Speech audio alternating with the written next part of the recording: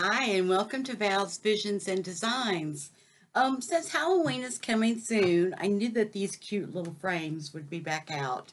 And last year, I made a Christmas gnome using one of these frames. And this year, I want to make a Scarecrow gnome making one of these frames or using one of these frames. So, what I've been playing with so far is I came up with this little hat, but I decided I wanted the hat to be just a little bit longer.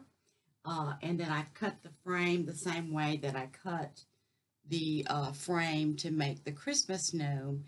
And I'll link that below today in the description so you can see how I did that one.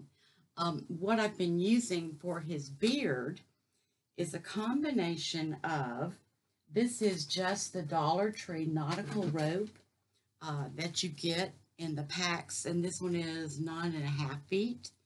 And what I do to it is take it and pull it apart and unravel it so that you get more pieces to use in the beard. And then I have a real pretty yarn. This is kind of a, and again, I'm just using what I have. This is a multicolored yarn, and actually I have the SKU number for this one. This one I think I picked up at Hobby Lobby. It's Burnett Baby Blanket yarn, and let's see if it has a name. I don't see that it really has a name, but it's a baby blanket, and the weight on it is, let's see, 8 millimeters. I'm not really sure. I'm not much of a seamstress. It's 10.5 ounces. So it's just the yarn inspirations, and it's the multicolor with the beige and the white, and I really just like that. So it kind of helps thicken up this beard a little bit without using as much rope. And then I'm also just adding in a little bit of the raffia, and this is from Dollar Tree. I picked this up not too long ago. I didn't have any of this. So I'm going to show you how I did the hat first, because even if you don't want to make a gnome, this is a real cute little way to make a little hat if you wanted to make a scarecrow embellishment for your wreath. So what I did was I took all of the tinsel off one of these frames, and this time I outlined it with the cuff on it instead of the cuff off. So I just took brown felt, and I have these brown felt that I order off of Amazon. It's a heavier texture. It's not so featherweight. And I doubled it. And then I just laid my frame on top of it and just outlined with my marker. And I left myself about a good inch all the way around it so that when I glue it and I turn it inside out, then I'll still have a good enough sized hat that will fit over the frame. So that's what I've done here, and I'm about ready to glue it. So I just try to get it as close to matching as I can. It's better if you try not to move it first, but I did. I moved it. So then I'm just taking my little, this is my little favorite glue gun, guys. This is the Gorilla mini glue gun that has the dual temperature on it. I just like it because it puts out a smaller amount of glue rather than my big one. So you want to run your bead of glue just really close to the edge. That way you're not wasting material. And then just press the two pieces together. And I keep a little spatula in here just so I can press those down together. And then of course you're going to have to let it dry for just a little bit before you go back in and flip it inside out. And then all I did was take a couple of other cute little ideas, some ribbon to make a cuff, a Dollar Tree flower, and a couple little patches with, and then added a little button to it. And I'll explain it more as I make this hat. So it will have to dry for just a little bit once I get this glue together. But again, just kind of keep your glue close to the edges. And I have the bad side of my mat showing, so that way I won't get glue all over the good side of my mat, because you're going to have a little bit of glue that's going to ooze out the sides because you're making it so close to the sides. But you do want to make sure that you get it all glued together. You could do this in black, you could do this in yellow, you know, just whatever color you want. I know that Walmart also sells the packages of the felt, and I know I have picked those up from there before. They're the, um, I have one, guys. Hang on, I'll show it to you. You can pick this up in their crafting section, and I always just pick up a pack every now and then just to have it. It's a felt fabric. So this is one of them that I got from Walmart, and it's 36 by 72 inches. And I think they're like $4.99 for a good sized thing of felt. So that's where I usually get my felt from if I don't get it off Amazon. So I'm going to finish gluing this, let it dry, and come back, and then we'll decorate it. So I'll be right back. Okay, so I think my hat has dried. So before I turn it inside out, I just kind of run my hand through it to make sure I didn't miss gluing any section on it. And then it's just a matter of just pulling it inside out so you don't have any of that glue side showing. And that's why you want to give yourself a little bit of extra just so you can still have room to get it on the little frame. And the corners are always a little bit tricky to push out, but just kind of work that corner out. I think I've got it pretty close.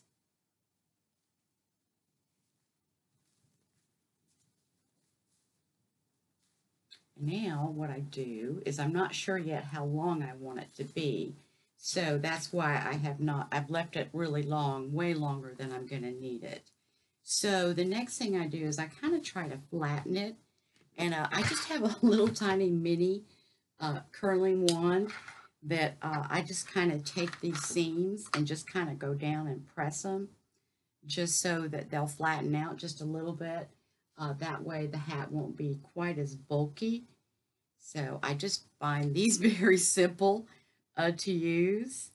And then the other thing that I do with these, and you see how much flatter that's already making it, is this is one of the little Dollar Tree flowers. You can do the same thing with these to get these to flatten back out, because you know how they get all curled up, is just use one of these little curling irons on them. And that will help to open it up to where it's not quite so closed up. Now, most of this stuff I have left over from last year, but I knew all of this stuff was getting put out, so I wanted to redo this video now that the right season was here and you could actually get a hold of the materials if you wanted to make one. So that's just something that just requires a little time and a little patience. And of course, I cut it off the stem. And then make sure when you glue that you lift up this little piece right here, because this will pop off. And make sure you glue that little piece on there, because once you cut off that piece of that stem, your little piece is not going to stay on. So that's also something you want to make sure that you have glued, and then we'll put this glue part on the hat itself. All right, so the thing is just to continue to go around and flatten and smooth the seam. And of course, if you're a seamstress, you can sew your pieces together, but I am not a seamstress. So this is just the way that I have found it easier to do, is just do a little bit of glue. And like I said, this would be a cute hat, just a scarecrow hat, if you wanted to just make a scarecrow. So I've also made a little bit bigger one that I had to do a little bit more detail on for an upcoming private tutorial that I'm doing with my group using the Unique in the Creek character board with the cute little, you know, scarecrow smiley face that sits in the middle. And you can't find these hats right now. Everybody has sold out of them. So it was a matter of just going to have to learn how to make some of these things ourselves. So you can see this works really well to help flatten out the hat. So that gives you a lot more width in it, because you're going to need the width to be sure that it's going to fit. And then here's my frame. Let me make sure it is going to fit. Now, I thought it would probably be best to go ahead and keep, sorry, this is very messy, keep that little corner cut off just so I don't have to fight with it to get this to slide over. And of course, I know I have a whole lot more hat than I need, but I just wanted to make sure I had plenty. And then we'll fold up this little cuff and straighten that out when I cut it. So I'm going to go ahead and flatten it, and I've got to already re-glue it, but that's okay. That piece just came loose, and that's where I'm going to be folding up the cuff. I just wanted to be sure that it was actually going to fit. And then I'm just going to continue to let this dry, flatten out these seams so that it's nice and smooth, and then determine how big I want it, how long I need it to be to cover up my beard, and then decorate it. So let me work on this a little bit more, and then I'll be back again. Okay, so I've measured my hat and I've cuffed it. I've just simply turned it up about where it came down snug enough. Now I may still have a little bit more on here than I really need, but this is where I think I'm going to go with it. So all I did was take, and I think I'm going to use this time this color ribbon. This is a good time to use things that you have left over in your craft room, and you're just going to glue a piece of ribbon around the hat to give it that cute little cuff look. So I didn't carry it all the way across the back, but maybe I should, because you know this is going to come down over all of our mechanics. So I'm going to go ahead and measure out. This is, like I said, leftover ribbon I had. I actually think I got it in a grab bag one year, one of the AC Moore's grab bags when they were going out of business. So everything doesn't have to be exactly perfect. Just kind of get it how you want it. And then just glue down, again, just glue down your ribbon. So I'm just going to put a little glue. I would advise using a thicker ribbon, a good canvas ribbon, just so it doesn't show through, the glue doesn't show through on your hat. Because this one did just a little bit. My ribbon wasn't quite as thick as it should be, so you can kind of see the glue in some spots. So that's kind of why I decided this time I'd get a little bit stronger piece of ribbon. And I love the stripes. I think this is a cute little look. So that's all I did for the border, is just put a little band on it. And then I'm just going to go ahead and glue it all the way around on the back, just so the back of the hat looks cute too, because I do want it to camouflage all of the mechanics of everything that I have done putting in the beard. I just love gnomes. I don't know if they're totally out or not, but I just think they're so cute. And I couldn't resist making a fall Scarecrow Gnome. I've never done one of those before. So when I go back and I watch some of my older videos to see what I did before, it's always fun to say, oh, I could do that this way this time. So that's kind of what I've been doing. So I'm just going to run the glue all up and down this ribbon. It's not going to match up exactly because there's a little bit of a curve to the hat, but it's pretty close. All right. And then I just glued on the flower about right in here.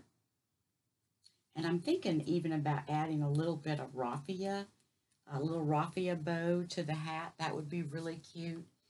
If you took a couple strands of your raffia and just tied a little cute little bow with it, and maybe put a little piece of this, even maybe coming out of the cuff of the hat, that would be cute. And then I just did for the ribbons up top. I bought a pair of these scissors, quite a while ago, guys, that make the little jagged edges, because I don't know if you can tell it, but I have a little jagged edge on this hat. So I just took a piece of this ribbon, which I think came from, I think this one may have come from Michael's. It's got the little waves in it. And when I cut with this pair of scissors, it gives just that little bit of a rickety-rack cut on it. So I cut off the seams too, because I wanted this cute little jaggedy edge. see about how big it's going to need to be. It's just basically decorating it the way that you want to. And then you can come back in with a piece of your other ribbon. I have some plain burlap ribbon. This would be cute. A little piece of this. Making our little patches on his hat. So can you see these? I think I picked these up from, I want to say I got them at Michael's quite a while ago. So you can just glue all of these little goodies on. I'm just going to glue my flower right on that little border. Now I do see that I've gotten, sorry about that guys, a little bit of glue that seeped through right here. So I may have to camouflage that with a little piece of raffia. So that's okay because it can get, you know, hot glue and felt. They glue together real simple, but they sure will seep through. So I'm just going to add a little bit of glue to the back of this patch.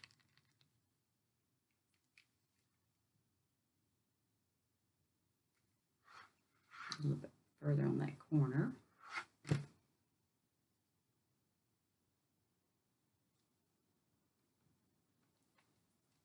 course, I get glue all over me. I do love having the low temperature glue. You may want to have on your glue fingers when you're doing this. I find I have a hard time working with those, so a lot of times I just don't put them on, and then I use my little spatula here to press everything down. So I'm just going to kind of angle that on there like that. Let that glue. And then I just have some cute little buttons that I got from Dollar Tree. You can get the little container of the buttons. And I just thought these were super cute. You can just put a little button on his hat. I've got different colors. So I'm just going to go ahead and put on a little button. And then keep pulling off all the glue webs. And I do think I want to add a little bit of raffia. And then to get this corner up top, to have a little bit of fullness in it, because his body, or his hat, I'm sorry, his head, is going to leave that little piece up here voided. So I do think it's cute just to go ahead and take, you could take a sack. This is just some scrap felt that I have left over. I don't think it's going to be an issue. You don't want anything too bulky, so you may want to do that stuffing it after you get it on your gnome. Right now I'm just going to tuck that little piece right up there in that little tiny corner. And I am going to go ahead and make a little bow with some of this raffia. This is so much fun to use, but boy, what a mess. So I'm just going to make a couple little loops with this, and then take a little piece to tie it. Probably should have had a little piece already cut. Looks like this one will actually pull apart a little bit more, so I'm going to pull it apart a little bit more and grab a piece of string or twine just to tie my little bow.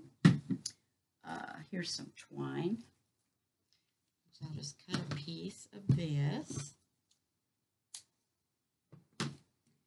Now I can go back and make my little bow again.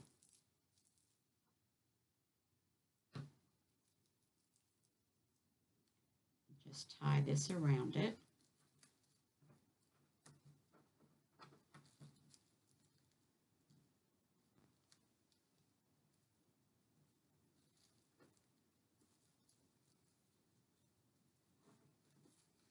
I'm going to cut that off.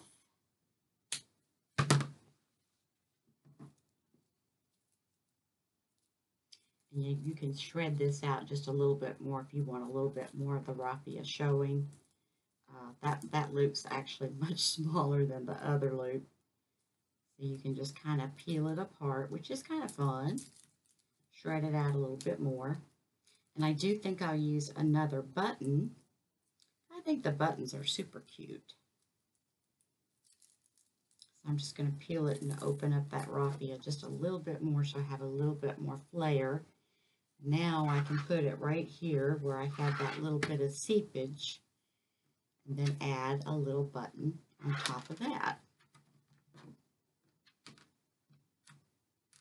So either way, you end up getting a real cute little scarecrow hat. Mostly from items that you probably already have. You may not have felt. Now, I have not glued down this border, but I think once I'm positive this is all going to fit on the frame, then I'll probably glue down this little piece of border. But I'm hoping that the back will be clean enough that it will also look good when it comes down. So here's two different versions of a scarecrow hat. And then I'll show you how I'm making my gnome. I think last year I gave you all these different dimensions and how many inches to cut. And I started off doing that, and then I finally decided it really didn't matter because you can cut it to angle it into the beard, you know, the length that you want it.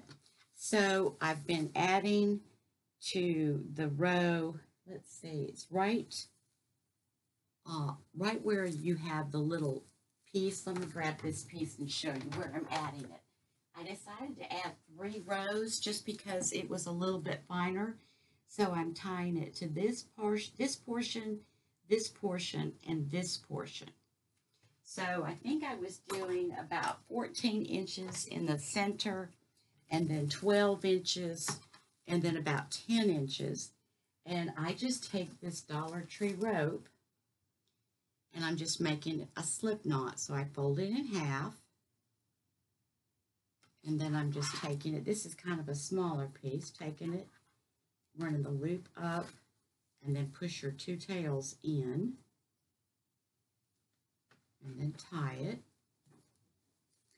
And that gives you, and you can continue to fray this even more once you get it on here. That's one thing I thought. This jute rope would be perfect because it always does that when you don't want it to.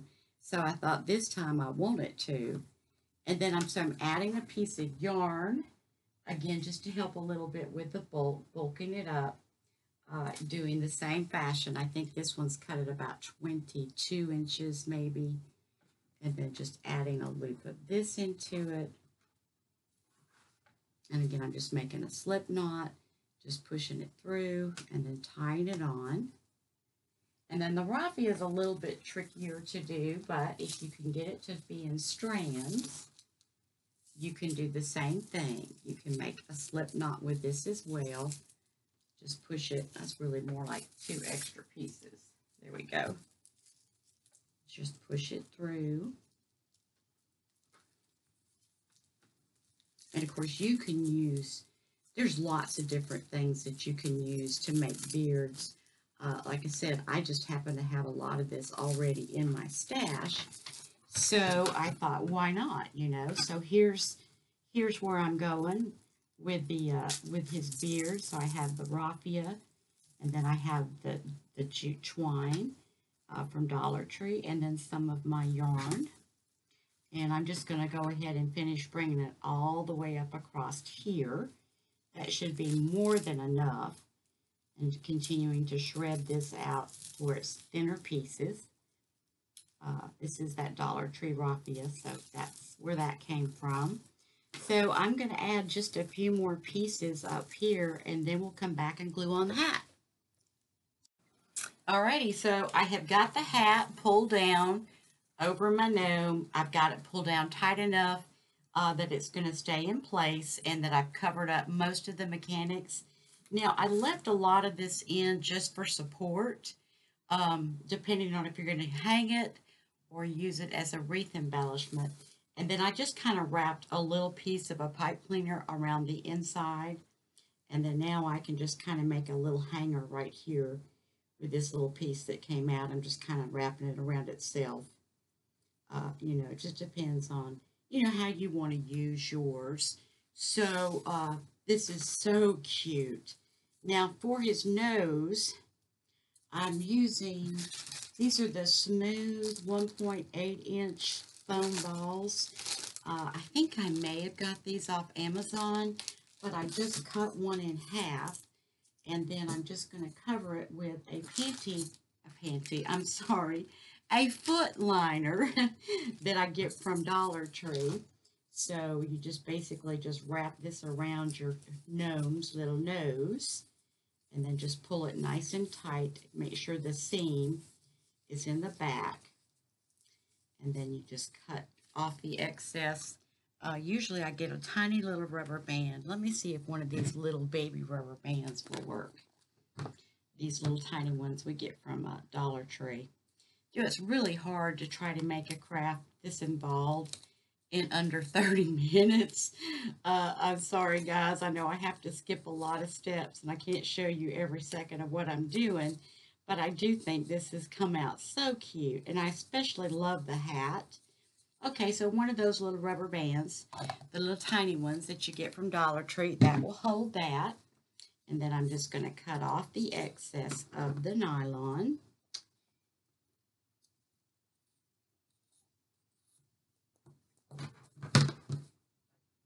Almost had it all. I do like working with these smooth foam balls much better. Now his nose is kind of going to blend in because there's already so much beige. So I just have a really inexpensive blush that I brought in here. So I'm just going to pink up his little nose just a little bit. Just take the blush and put it right on your little nose.